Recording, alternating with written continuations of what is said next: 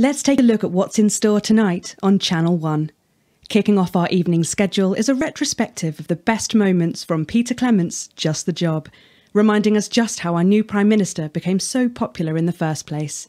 Following that, at 9 p.m, Megan Wolfe sits down for an exclusive interview with former Prime Minister Jacob Hamilton-Mann in Truth to Power, and she'll be asking him where it all went so horribly wrong. I'll certainly be tuning in for that.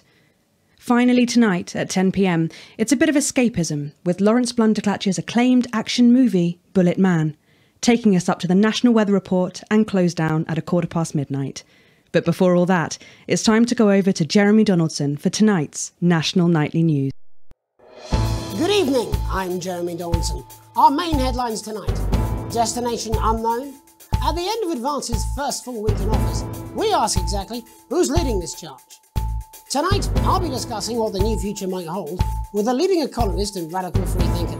With the Assets and Wealth Act on the brink of raising living standards for the vast majority of the country, I'll be asking my guess if we're on the way to a new future. Out with the old, Remington's Fist have appointed Sophia Remington as their new CEO. The following photo, taken from our archive, gives us a sense of this influential young firebrand who, at the tender age of 23, becomes the youngest female CEO in history. Sophia Remington has always impressed. She was top of her class at university and graduated with the highest honours, immediately being asked back to lecture. The markets have responded favourably to Sophia's appointment, with stocks rising 30 points in light of the announcement. In her first press conference this afternoon, Sophia announced a children's toy named Mr. Snugglehearts. Sophia promises it'll be all the rage this Christmas, but concerns have been raised about the product's safety. Making a splash. Intrepid scientist Dr. David Wong and marine biologist Ingrid Swarsborg-Horgensford have today set off to explore Dante's taint. The recently discovered cave system was previously thought unreachable, but thanks to a new breakthrough in underwater flower technology, the pair hope to successfully reach the imposing central cavern and the undiscovered plant species it contains. This is, of course, only the latest in a series of successful expeditions for this unlikely pairing. In a joint statement about the dangers their team might face, the pair stated, "We will face the plentiful challenges together like we always have." Playing the field, rumours abound as sporting legend Johnny Hamsleeves is snapped leaving Bush, one of the capital's hottest clubs. The footballer was caught while out celebrating being named Sports Personality of the Year last week, as reported by this very programme. Johnny is seen here with socialite and performance artiste Tiffany Lamore, whose recent show, Snatched Inside My Snatch, has kept her firmly in the public eye. Could romance be on the cards for these two budding A-listers? And Griever's bodily charm. With Advance promising a radical new position on crime, how afraid should we actually be? I'll be going live around the country to talk with people who've seen the criminal justice system from every perspective.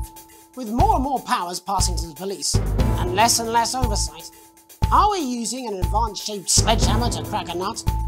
All that, and Megan Wolfe with a group of young actors already experiencing the positive side of the new Assets and Wealth Act firsthand.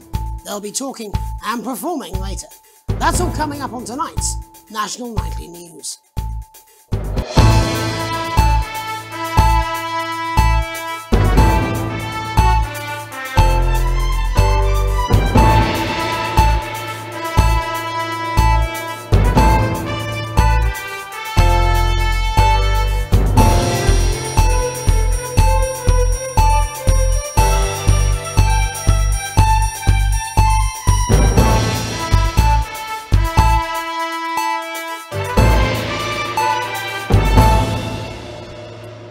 The government's swift enactment of the Assets and Wealth Act, we're talking about Advance's first week in office and what the new future holds.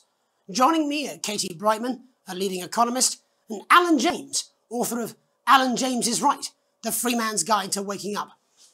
Alan, the government certainly haven't dragged their heels on delivering some of the legislation they promised, but what does the Wealth Act mean for us? Nothing, Jeremy. We're still vassal slaves, we're just in prettier cages. A confident dismissal there. Katie Brightman, do you agree? I'm afraid I don't, no. I think that Advance have realised that the current economic system of unlimited, unending growth is untenable, so they're changing things up. There I agree with you. They're moving to the next steps in the grand plan. Grand plan, Alan. It's all in my book. Alan James is right, Jeremy. We're to become the great herd. Ignorant, sterile and short-lived. That's what they want. Or perhaps Advance have just realised that if we carry on the way we are, we will destroy ourselves and this planet in a mad orgy of consumption, if you'll excuse the colourful metaphor. Yes, orgy is the right word. Only it'll be the overlords having an orgy on our poor broken backs. It's all in my book. Alan James is... Shamelessly self-promoting?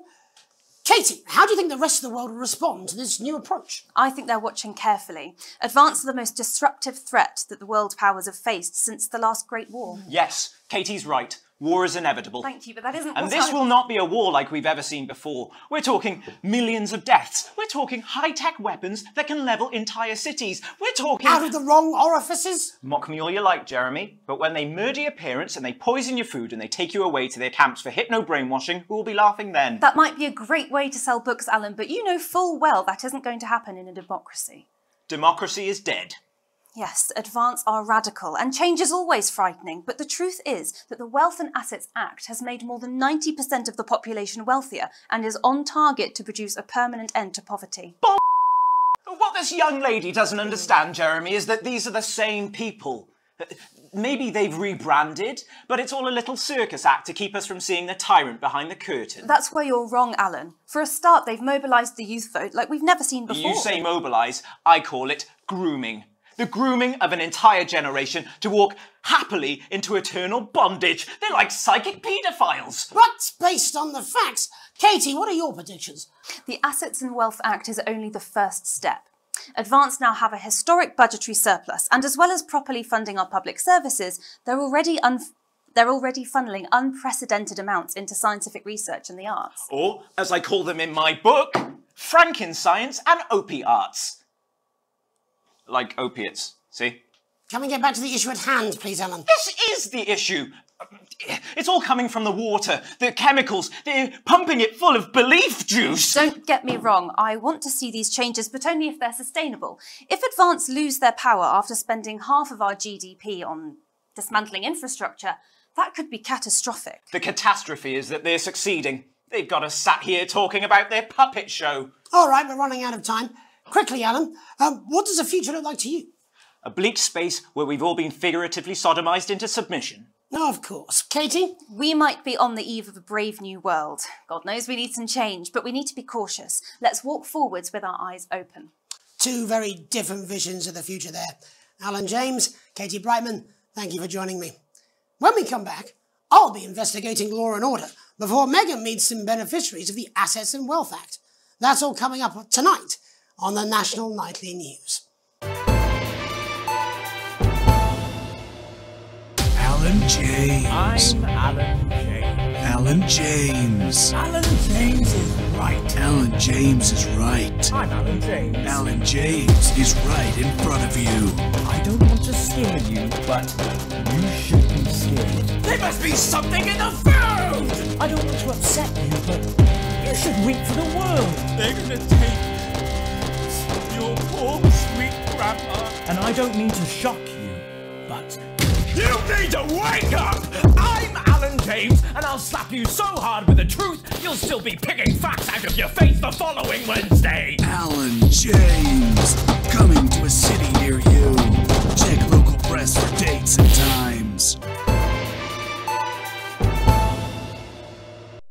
Welcome back. In our second segment, we're going to be taking a deep dive into the state of law and order in our country. Advance have already tasked what they are calling a solutions team to move this serious social problem to the top of the list. Tonight, we go behind the headlines to meet the people who live with the criminal justice system every day of their lives. First up, we have Gregory Judge, a lawyer who sees the problems close up on the front line. Can you hear me, Gregory? Yes, I've got you, Jeremy. Thanks for having me. What's it like on the front line of the hard face of the cold hand of justice? Well, as you can imagine, Jeremy, we are massively understaffed in this country. We're working every hour we can just to try and cope with the caseloads on our desks. Which must affect the quality of support you can offer. Well, we can barely keep up with demand, Jeremy. There just simply isn't enough being done at a systemic level to relieve the problem. Greg? We need more support from ministers. What are you doing? We need change at a structural level, I'm Jeremy. leaving, Greg. Not a good time, darling. It never is it? I'll be at my mother's. Just hang on. The problem isn't a local one, Jeremy. It's nationwide.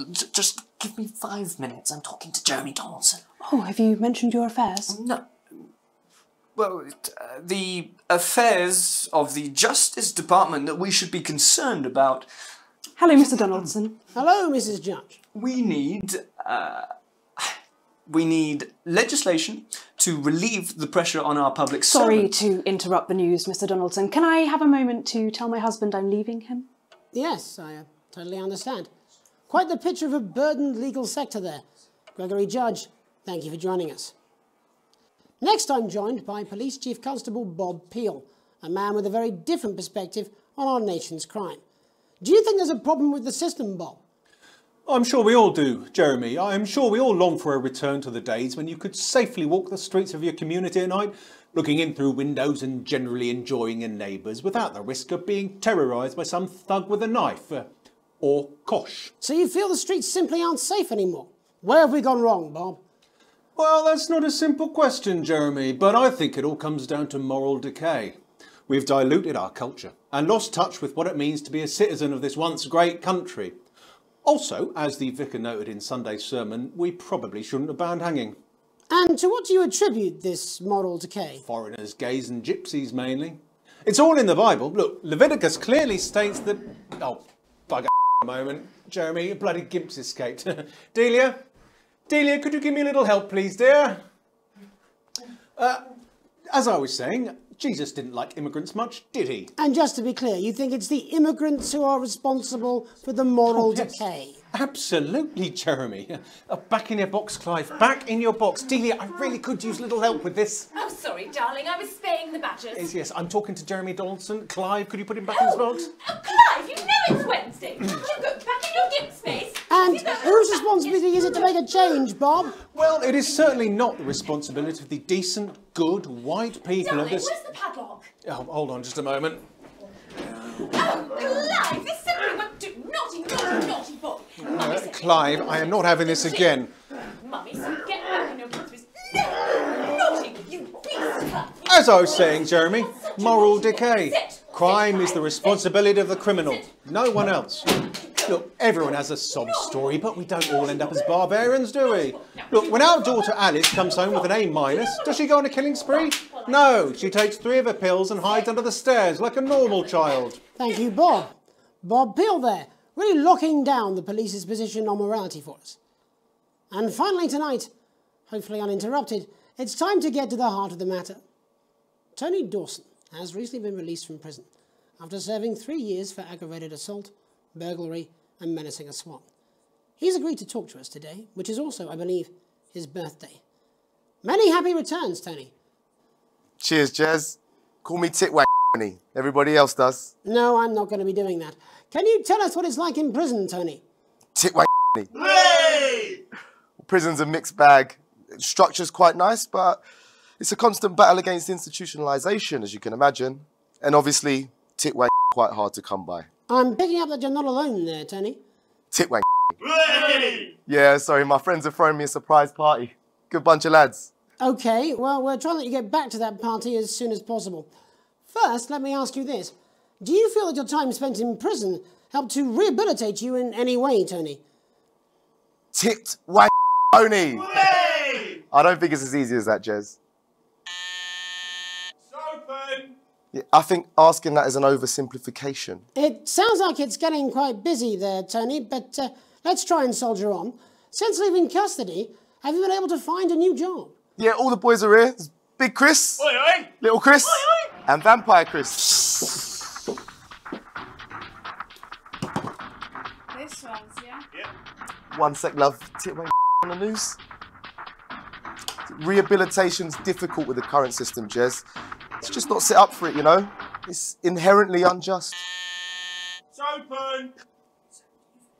So, do you feel tempted to... I'm sorry, who's this now? You are joking. Chrissy Free only got Mr. Fancy, oh. Not now, fellas, I'm on the news. It It seems like we've caught you at a bad time. The little boy. Oh, I can't really hear you, mate. It's getting a bit busy here. Jesus. Yes, we seem to be losing the signal here, Tony. Hey, las bolitas! Well, we're just trying to get that signal back. I think we... Yes? Tony? Tony, I mean, we're literally away for 2 seconds. How has this happened, Tony? Can you hear me? Well, we seem to have lost our train of thought there a little. Hopefully you, the viewer at home, have managed to glean a broader understanding of the serious and complex issues around law and order. After the break, Megan will be live with some plucky young thespians. Don't go away. We'll be back after these messages. Welcome to Crazy Neil's crazy pre-Christmas sofa and chair deals. It's a steal with Crazy Neil. We don't care if you've been naughty or nice. We got green sofas, red sofas, brown cushions, pink cushions. You've got a grey sofa. We've got a great sofa. In a grey, a brown, a pink, a yellow, a purple. Neil's deals are unreal. You've got people coming over at Christmas. You've got an aunt. She's going to leave a stain on the sofa. You don't want her sitting on this white sofa. She's going to have to sit on the dark sofa. This is the deal with Neil Appeal. You want to throw your money at us. We'll give you a leather sofa for a price that is just crazy. If you've got lightning, strike it. Then strike whilst the lightning is hot. You've got a disused sofa. We don't care if it's smelly, stuck in front of your telly, full of welly. We'll take that shit away. Don't make a meal out of it. Make a deal out of it. We got a big ass deal on a big ass chair. We've got white chairs, blue chairs, stools, inflatable chairs. This is a crazy deal with Neil Appeal. You don't want no lame ass chair. You want a great chair. We had a man come down the other day and he brought in his young daughter and he wanted her to have the best chair. We got those chairs, we got more of those chairs. We got tall chairs, chairs on wheels, wheelchairs. We got chairs for twins, chairs made out of steel, chairs that are a steal and a deal. We got those chairs. You want crazy? We got crazy. Crazy Neil's got crazy deals. You want a toilet? We can do you a toilet. We can do you a toilet next to a chair. We can do you a chair next to a toilet. Hell, we can even do you a toilet chair. So you come on down, you bring your ass, we've got it, you want it. You want it, we've got it, you want it. You pay us. You want it, we've got it, you want it. You want it, we've got it, you pay us. Welcome's Black, I'm Megan Wolfe, and on tonight's Culture Spot, I'll be chatting with one of the first beneficiaries of the Assets and Wealth Act, a team of inspiring young people from Scritchford Sixth Form College, who today received a grant from Advance to take their play, Hey, Friendship, on a tour of local secondary schools. Welcome to you all. Well, let's start with you two, Harriet and Charlotte Winstanley-Hamilton. Girls, you must be thrilled. We are, Megan. We're overwhelmed, to be honest. And I believe you two are sisters, is that right? Yes, Charlotte's my oldest. I'm the older, more popular one. Only joking. Harriet and Trey were really the ones who came up with the whole idea. So, Harry and I were shooting the breeze in the cafeteria and I said, hey, let's actually do something. So I went to look for a drama teacher. But she'd been laid off due to budget cuts. Fortunately, I directed a pantomime when I was at university, so I knew the ropes, as it were. Oh, right, yes, but you're the maths teacher, aren't you? Yes, that's me, Jeff Algebra, maths teacher. Maths is really important. Oh, thanks, Steve. Maths is really important. Yeah, thanks, Steve. As is theatre. It's one of the oldest art forms in history. Aristotle believed. I just think that when we travel around all these problem schools and the poor kids see us, they say, hey, I really want to be like those attractive kids. And that's a very beautiful and powerful thing. We touch our audiences and they touch us right back. I suppose with a surname like Algebra, there was really only one choice of career for me. My wife, Angela, and I, we often laugh about it. Angela Algebra. Yes. We just want to bring a bit of song and joy into people's lives. And teach people about the difficult issues. The issues in the play are what really matter. And I think you're going to be showing us an extract from this play, aren't you? Yeah. That's right. To put into context, I play a young first year who's having some troubles at school. Her character doesn't actually have a name, yeah, because in a way she's like all of us. It's like a metaphor. Maybe she's you at home, or like, maybe she's you, Megan. Maths is really important. Yeah, thanks, Steve. Put it in, coach. Yes, thanks, Steve. Right, well, I'm going to have a little chat with your teacher while you run off and get ready. I can't wait to see it. That's it, that way. So, Jeff, when did you first hear about the grants? 2 days ago. A letter from Advance arrived at the school. Now, the headmaster thought it was all a prank, but his secretary retrieved it from his bin and brought it to me. Wow, how did you react? I also threw it in the bin. But then, Harriet and Trey rescued it, and they rang the number at the bottom of the page, and next thing you know, we're on tour. Wow.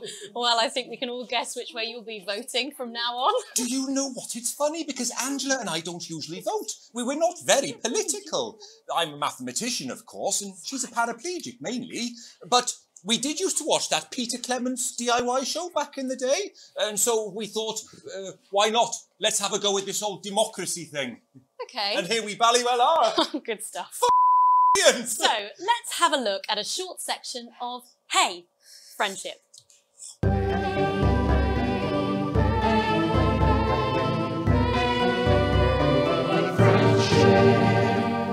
Dear Diary, I'm not sure I can take another day at this school. Another day of tears. Another day of fears. But still I walk the corridors alone. Dreading what might be around every corner. What's around the corner? What's around the corner? What's around the corner? Oh, hi, Gary. Oh, heavens no! It's Gary the Fist! Gary the Fist! Going somewhere, little first year? Great! I've been looking for some poor victim to bully all morning. But will this make me feel better about my violent father? Violent father. Excuse me, I'm late for maths. It's my favourite subject. And so important. Maths is for losers. What? Maths is for losers. My arm's stuck, coach. Just keep going for Right, maths is for losers. Now, give me your lunch money. Double lunch for me today, but why am I only truly happy when I'm eating? Not today, Gary the Fist. What do you mean not today? Who are you? Oh, my arm's free, coach. Brilliant, keep going. Right, who are you to stand up to me? I'm Gary the Fist. And you're just a sad little girl with 2 gay dads who's all alone. That's where you're wrong, Gary the Fist. These are my 2 new friends. Vanessa is captain of the netball team. Yeah. And Blake owns a motorbike. Yeah. But I can't fight all 3 of you. And I don't have any friends of my own.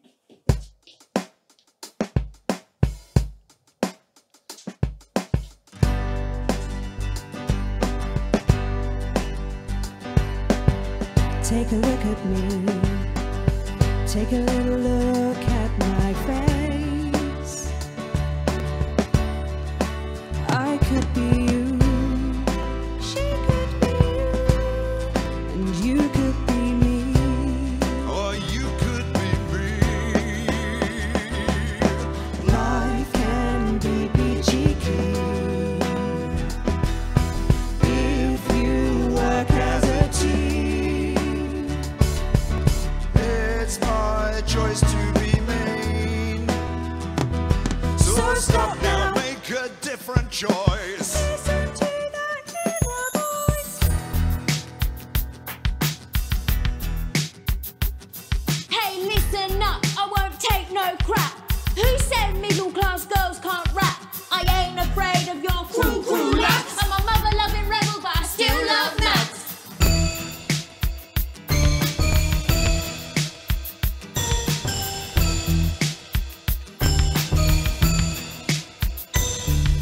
Hey, kids, I'm Gary the Fist. People think that folks like me probably shouldn't exist. But that's just prejudice, and I'd do better if you knew the way that I became Gary the Fist.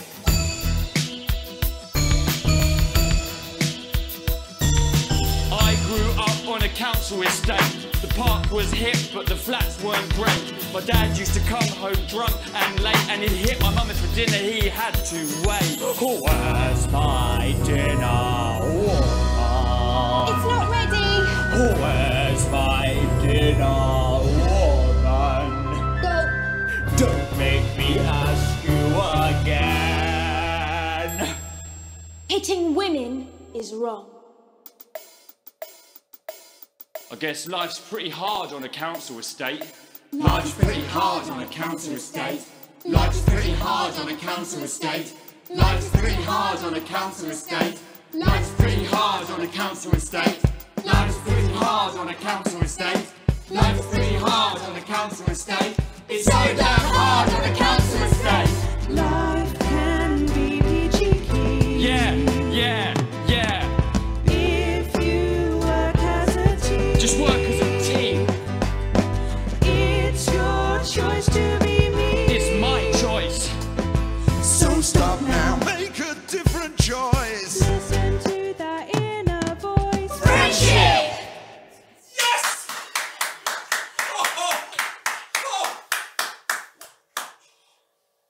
Well, thankfully that's all we have time for tonight on the National Nightly News.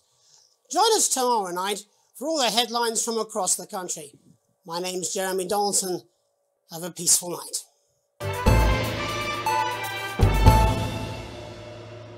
Why bother strengthening your body when you can strengthen your face?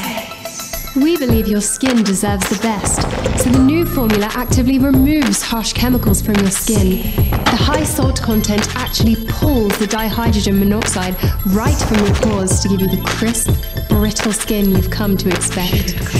New Judico Shon will revitalize the appearance of the strength of your face's skin. 41% of women we surveyed said they loved their visible flakes, and 7 out of 10 dentists would recommend it. Judico Shon, because we said so.